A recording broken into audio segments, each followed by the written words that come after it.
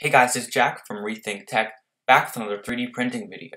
So today I'm going to show you which slicer software I use for my 3D printer. So I use a program called Cura. It's made by an Ultimaker.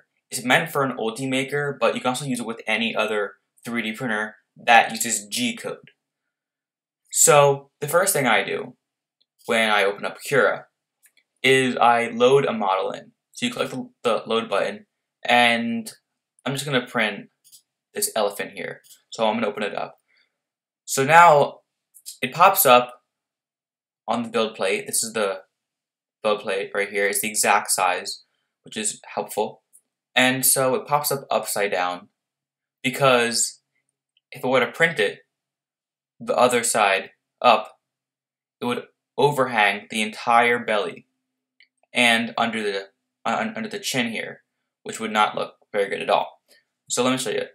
There are 3 buttons down here. There's a rotate, scale, and mirror. So I'm going to click rotate for now. There's 3 axes, the X, Y, and Z. So I'm going to rotate it 180 degrees. And now it's standing upright. So if I were to print this, it would overhang on the belly and under the chin. So I'm going to keep it upside down like this, so it doesn't overhang. But there are a few little things under here that I might need some support for. So if you go over here, in the support section, I'm going to click support everywhere. And so that's going to add some support under the sides and the ears. So I can see the support by clicking over here. There's a normal mode, overhang mode, transparent, X-ray, and layers. I always like to look at the layers mode every time before I print. So as you can see here, there's 238 layers. I'm going to go all the way down to layer 1. So it starts over here, and it starts with this honeycomb pattern. And it's going to go up, and this light blue is the support. So it prints super, super thin, so it can break off when it's all done. And then right here, it's going to print some more support material because the trunk of the elephant overhangs. So I can go back to normal. And so I'm going to show you some of my settings that I use. So on things that I want to print quickly, I usually use 0.2. But if something small that I want to look good, I print it at 0.1. For the shell thickness, I use 0.4 millimeters because that's the size of my nozzle. And the bottom thickness, I usually do 0.6, which is just enough to get the bottom adhered to the build plate. So I usually keep fill density at either 0 for hollow, 100 for solid, or probably around 30, which does an X pattern inside. So I can go to layers. And as you can see, there's like a little X pattern inside. I can zoom in, and it's an X pattern. So for the printing speed, I usually keep this at 60, which is actually pretty fast for my printer. Sometimes I have to turn it down when it gets too fast. The printing temperature for a PLA, I keep it at 180 degrees. That works best with my E3D V6 head. The bed temperature, I keep it at 70 degrees. Support type, everywhere, means support can be on the object, underneath the object. It can basically be everywhere on the printer bed. But if you click touching build plate, you can only touch the build plate. So there would not be support material under the trunk. It would only be touching the build plate and the elephant's back.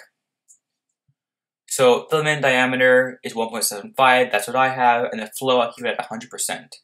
So now I rarely go into the advanced section, but it shows your nozzle size, the retraction speed. I always use for retraction because when it goes over distances like this, it prints, it retracts, and starts printing over here again. So there's no strings going back and forth. And all this other stuff, just basically keep it as the default when you install Cura. So up here at the top, it shows you the amount of time it should take to print this, and this is usually very, very exact. It shows you how much filament you're going to use and the grams. So you click this to load your model. You click this button to save it onto your SD card. You should always have your SD card inside.